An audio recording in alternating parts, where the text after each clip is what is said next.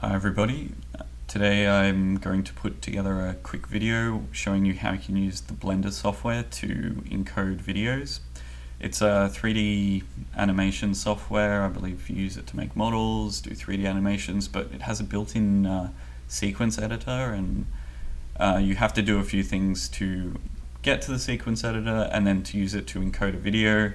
The example I'm going to be going through today is that I have a video that I took on my phone.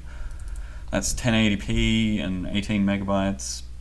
I just filmed it, me opening something on my desk. So my plan is to take that to 720p and a much smaller file using Blender, and you could use this same process for encoding videos for whatever purpose.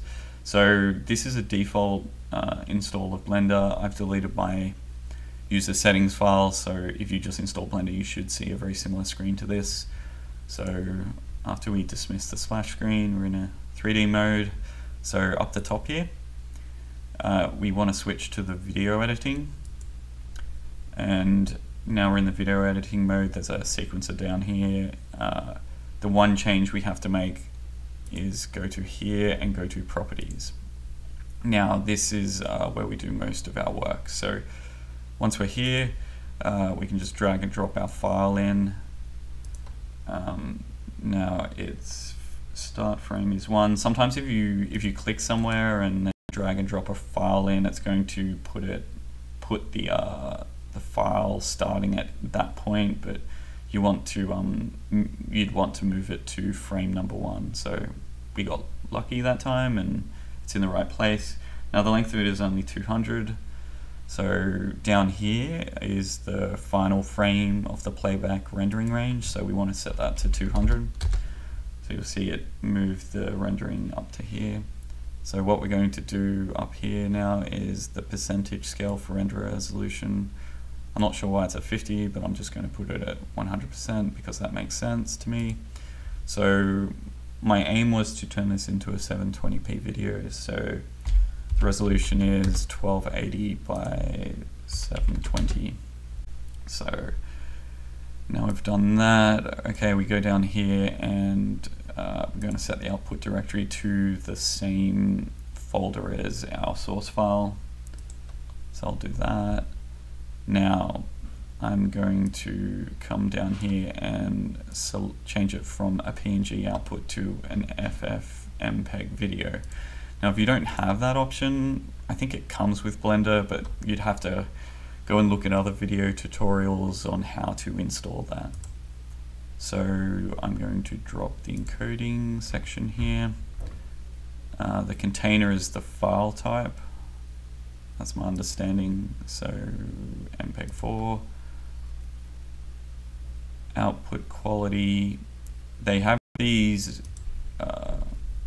different types of qualities here. They're just like general categories, and yeah, they use different bit rates from what I understand, but I believe the bit rate varies. So for example, we could use a constant bit rate, and then this is the bit rate in kilobits per second. So let's just choose 2000. For the audio codec, I'm going to choose MP3 and 128. So that is all we need to do. Now we can render this. So up here, go to render animation, and it's going to start rendering. Now keep in mind that Blender only uses one CPU core. So if you have a decent PC, it will only use one core despite it having maybe 8 cores, 16 cores, or whatever. To use the other cores, you can use some other pieces of software that people have written that will split a Blender project file up into, say, 8 segments for an 8-core PC, and it will render them simultaneously. But I will show you how to do that in another video, but just for this one I'm sticking with 1-core rendering. So when it comes to longer video files, you may want to consider that because it might take a very long time to do the rendering.